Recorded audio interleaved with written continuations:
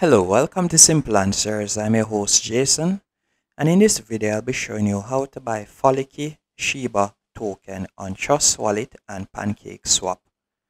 First, you're going to need to download the Trust Wallet app. Then I would recommend you download the CoinMarketCap app. By the way, if you like these type of videos and would like to know as soon as the latest crypto token is released, be sure to hit that subscribe button as I release daily videos. After you have downloaded both apps and gone through the verification process on Trust Wallet, you are going to purchase some BNB. Keep in mind that the BNB that you are purchasing now, later on in the video, you are going to be swapping it.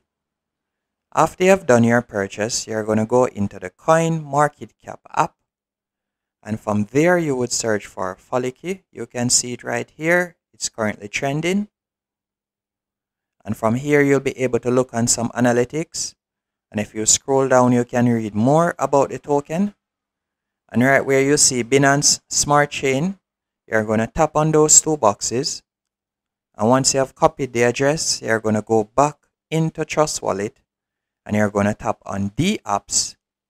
Then you're going to scroll down and select PancakeSwap.